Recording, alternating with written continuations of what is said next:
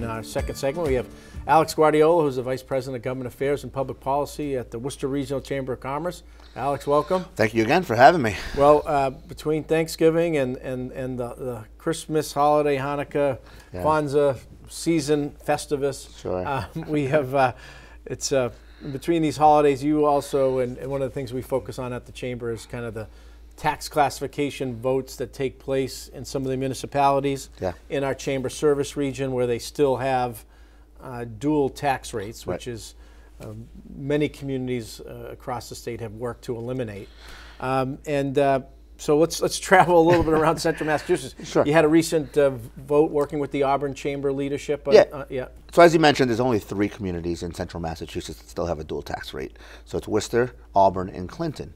So Auburn 2 weeks ago had their tax classification. Again, they see that, getting a fair and equitable tax rate will eventually lure new businesses, but immediately. When you say they're the select board. Yeah, select board, correct. Elected board. Yep, and retain their current businesses, So they again have voted this year to narrow the tax gap between the residents and the businesses. They went down from a 1.15 differential to a 1.12.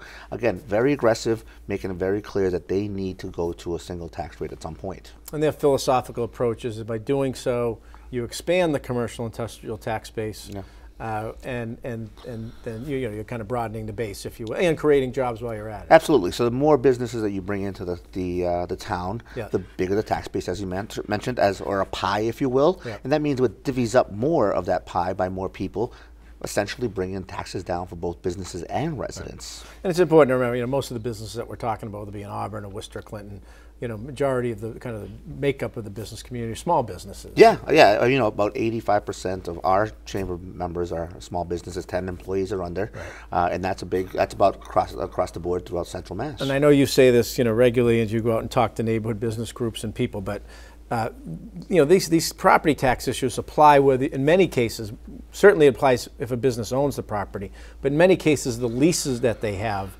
requires them to pay whatever the municipality's tax bill is. Yeah, so what typically happens is most businesses have what's called a triple net lease if they do not own their business. That triple net lease means that they have to pay the rents and utilities, as always, but also they have to pay the taxes, insurance, and maintenance of the property. So when you raise the taxes on the commercial property owner, it's really just rolling right on to the renter. Right, so it's effectively taking another hit at a small business. And then Clinton, just recently as well, Yeah, so Clinton this week also had their tax classification vote. Again, they made a 5-year plan to get to a single rate. They held the line, which means that they voted to keep the same, not increase the differential between the residents and businesses, but they're going to keep it this year and then circle back and say, what do we have to do? So like Auburn, Clinton's trying to take just, a slow, methodical approach, so you're not hitting anybody too hard, but slowly kind of doing it. Yeah, and that's the idea. You have to have it incrementally. You can't take a big shot on one way or the other. So I think it's a smart plan, and hopefully that they'll get to that single rate. And there are 2 communities that already have done that in Central Mass, both with Webster and Fitchburg, that over a period of time then ultimately got to a single rate. Right, so Webster did it in 2018. They went to a 10-year plan, and in 2018 was the final vote to make it a single rate. And then in 2019, Fitchburg did it. They did a 10-year plan, an aggressive 10-year plan. They actually knocked it out in 7 years. Yeah, so. and then the Worcester had its tax classification vote. And I thought what was most concerning from the assessor's report is in 1984, when the political leadership of the city at the time chose to go to a dual tax rate, the commercial industrial tax rate, the commercial industrial percentage of the tax base was 34%.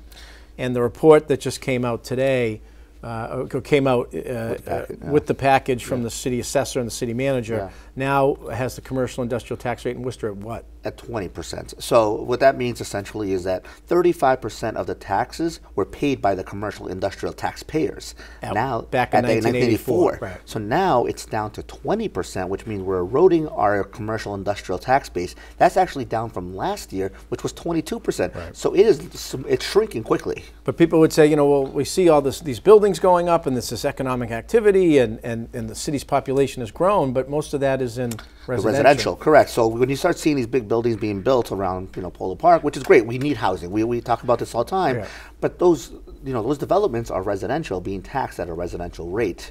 So when you're taking out commercial buildings, and putting them back in with residential buildings, again, we're going to continue to shrink our business base. Which is why we fight so hard for the manufacturing, commercial, industrial base, our small businesses, because they're important in terms of providing jobs, but also in terms of having a diverse tax base. Absolutely. And the single biggest piece of any municipality's budget is their local tax base, and then comes the state aid and some federal aid as well. Absolutely. And obviously, our workforce, it relies on these companies being here, but they do other things that we don't talk about. They sponsor our youth sports. They donate to the nonprofits. They do a lot of different things. Arts and culture. Yeah, right. They're the ones who always get the knock on the door. Contribute? Can you donate? Absolutely, and it happens all the time. So let's switch gears real quick. In a couple minutes we have left.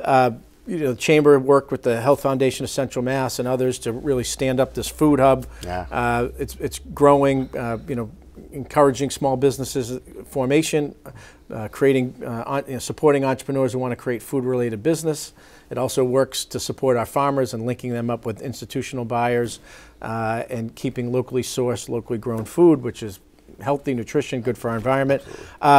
We want to expand that food hub, and so we've been working to be able to get some federal dollars, right? We did. So we actually were lucky enough to have Congressman McGovern and Senator Ed Markey to put an earmark in the appropriations bill to be able to secure $3 million from the federal level, and then we mentioned it earlier, but then the state stepped up and gave us $500. So Lieutenant Governor Polito, who's really instrumental in helping us get. So that'll allow us to use in the vacant space of Union Station that's completely underutilized to bring in 6 commercial kitchens, have storage space, have vent space for these businesses as they grow. Yeah, and activate Union Station, right? Because that's the idea. We need to make that a very robust place. But it's going to be great for these entrepreneurs who really want to, bring mom's recipe or grandma's, recipe to fruition, and you can cook there, because you need a commercial kitchen in order to be able to sell it in stores or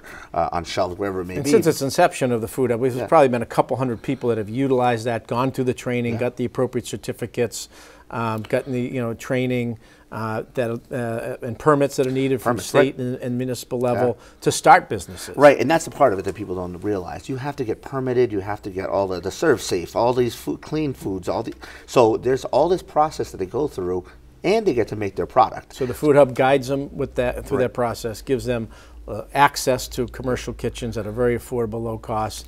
And we have seen some of these businesses become brick and mortar businesses in the area. Absolutely, and they're a good feeder to like the Worcester Public Market if they want to start there, and then they go into their brick and mortar or go right into brick and mortar. Again, it's just we've got some of these vendors now at the 446 Main Street, the Synergy building, the old Santander.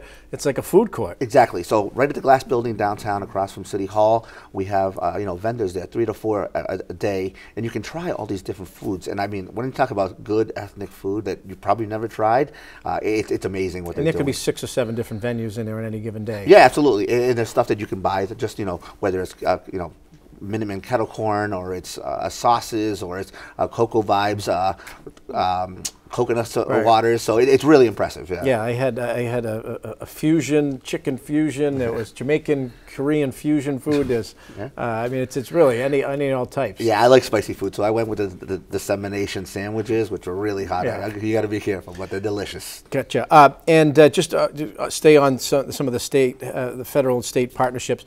We also work in the minute we have left with the state legislative delegation on bringing some dollars back to Worcester, both for the Food Hub and the Worcester Green Corps. Right. So there's a couple programs that we also kind of help along, and one of them is Worcester Green Corps, try to beautify the city. Partnership between the city, United Way, to help engage young people, the community, on cleanups, beautifications, but also education and career paths. Correct. And green collar jobs, correct. So I mean, that's the future. So, but we were lucky enough to have Representative LaBeouf earmark us $100,000 there, and on the Food Hub side, Representative Dan Donahue got $200,000 to be able to move that project along. And Mike Moore has been a big, and Mike Moore has been on the center side, too. has been on both sides. So yeah, and those that'll help these programs continue to grow and expand their reach, and we appreciate them doing that. No, very appreciative. I think they've been, we're lucky to have a great delegation in Central Massachusetts. Good.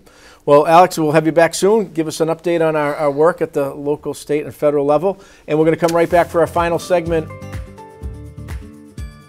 These days, you've got your hands full in life. That's why we help you bank simply and securely with tools like Face ID and Touch ID.